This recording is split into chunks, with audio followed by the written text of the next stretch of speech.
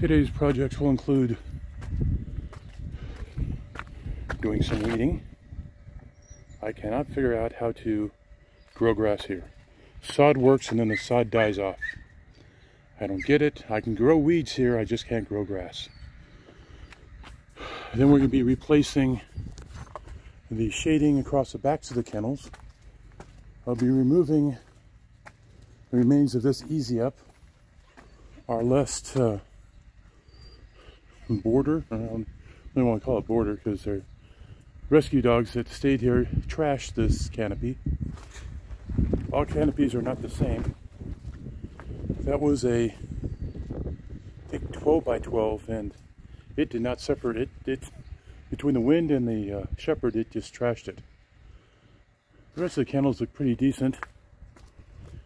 These 9 by 9 and 10 by 10 canopies seem to do the best job. I can put them over 2 kennels, and we have optimum shade for everybody.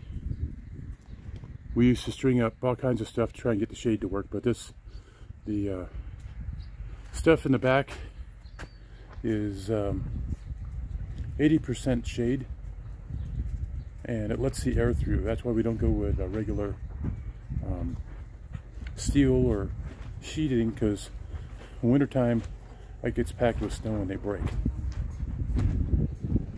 And then we are also going to do some planting, fix up our garden here. I got some stuff that still needs to be planted. They're just in their temporary locations.